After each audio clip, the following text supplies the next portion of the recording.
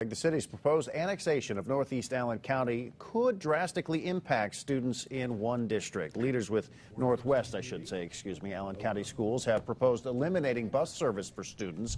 They say they won't have a choice if the city of Fort Wayne moves forward with the annexation. Last night, the school board voted unanimously to pass a resolution that would eliminate buses in 2019. By law, the district must notify the public of any transportation changes 3 years ahead of time. The board says it's not something they want to do, it's what they have to do. Under the annexation, the district would lose roughly $4.4 million. I hate to see the schools impacted.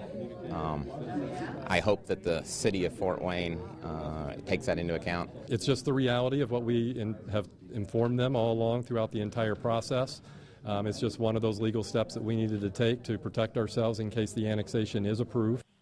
The city sent out a statement just a short time ago responding to Himpsel and the school district. It said in part, Dr. Himpsel continues to place blame on the city's annexation plan for the district's budget woes. His scare tactics, distressing parents and students is both disingenuous and fails to allow for a dialogue seeking collaboration on Fort Wayne and the region's future. We will have much more in the city council meeting tonight at 5 and 6, where members will discuss the annexation.